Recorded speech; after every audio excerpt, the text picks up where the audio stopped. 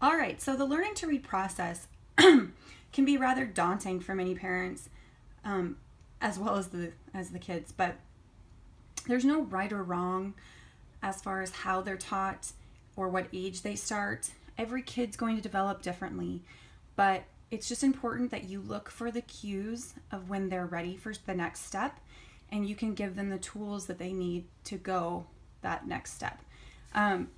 The first thing they need to know is, of course, their letters. So when they've memorized their letters, and not just seeing them and asking them which one's A, but actually where they see a letter and they can say, that's A, that's B. The next step is teaching them the sounds that letters make. It's a completely different concept, and it can be rather challenging to teach them that. Some kids will grasp it really early, others won't.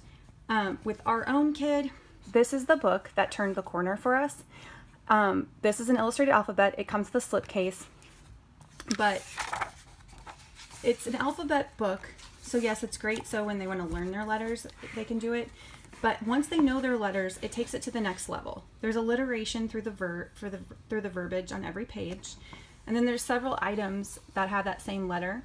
So it gets kind of drilled into their head that A makes an A or A sound. Then there's lots of things they can look in the picture and talk about. But we play a game every time I read this. He puts up a finger when he hears the B sound. That's kind of where it all clicked for him, is when we were doing this book. So this is a gorgeous book. It's just a great picture book to start with, but it's also a great tool to have for the reading process. So now once they get their letters down, you kind of introduce sight words. We don't have a specific sight word book. Sight words will vary depending who you ask. But this kind of goes to the next level. So you can start this earlier too. It doesn't matter. I did this with Weston before he even knew sounds, because I was just seeing if he could figure anything out. But this is similar to our concept books that are it's like a workbook type thing. So what they're going to do is you look at this page and you can do start over here, start over here. But I'll say, hey, Weston, what is that? And he says cow. Okay, well, find the word over here that says cow. And so he has to kind of spell it out and be like, okay, so it starts with a C. So he's narrowed it down to these two, and then it's ow, and then he gets it. So it's kind of by recognition. After a while, they'll kind of memorize it, which is a great sign, because that's what reading really is. You memorize words as a whole when you're finally finished, when you get to that point where you're reading like an adult. But yes, look at all those different topics throughout the whole thing. I love this book. Lift the flap words. And then writing kind of goes hand in hand with words, or with reading.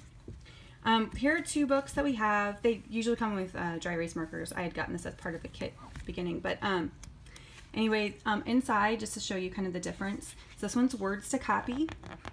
This just gets them looking at images and seeing that it's a word, that they can actually make that connection. So this is sun, and then they're going to write sun again. It just gets them to practice those letters. You can do it with them and make them read it when they're finished. Just fun illustrations. And these are wipe clean, so you can use them over. And there's numbers, days of the week. You're filling out like a little story, and you use the words down here to input. So it's just a fun little activity for wipe clean.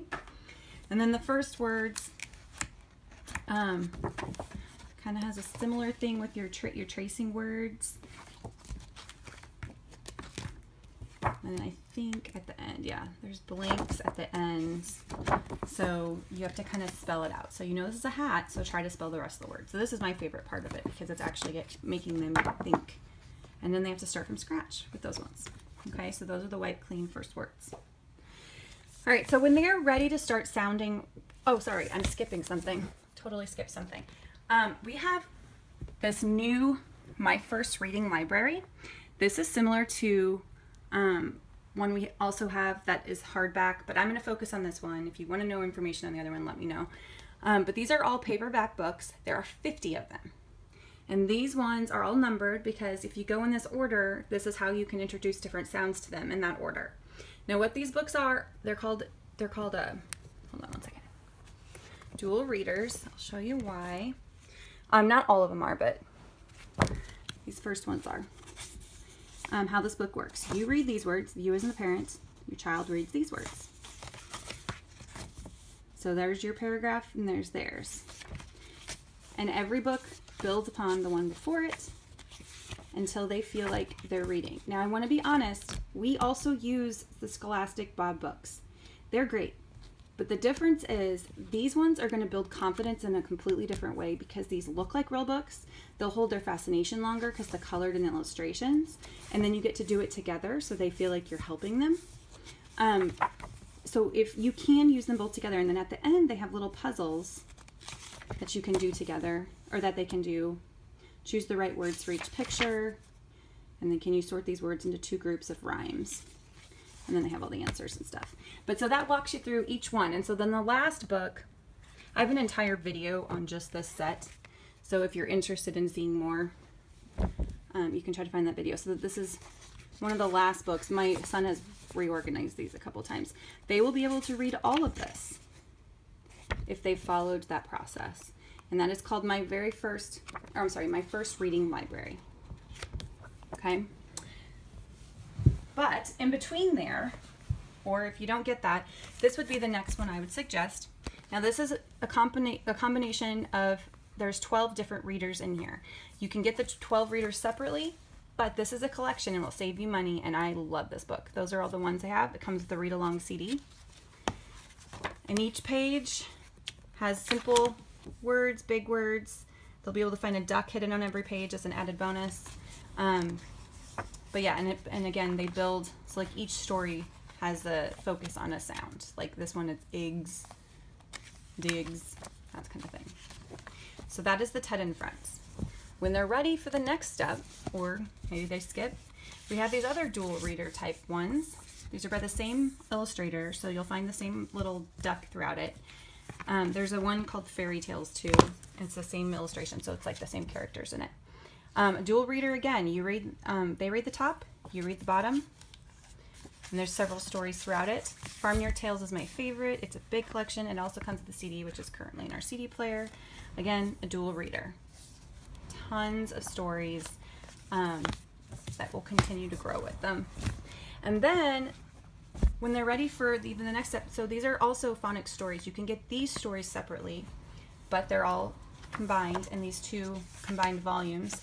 These are different illustrations, so they're bright, vibrant illustrations.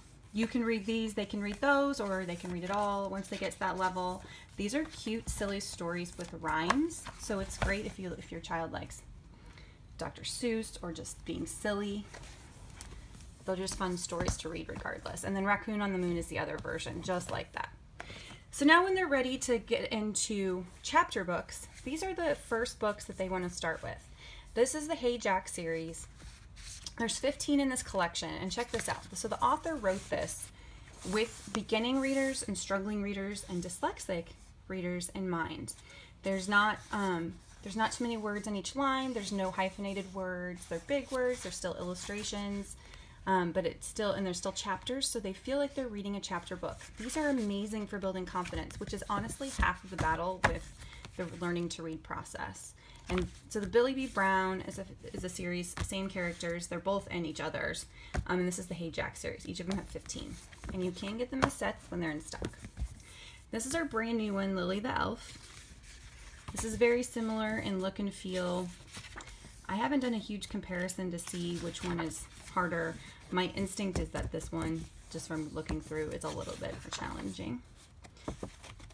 But this will be great for them too. And there's 4 more that we offer right now in this series, and there should be more. So anyway, those are just some selections we have on the learning to read process. It doesn't have to be a challenging one, but it can be fun for sure.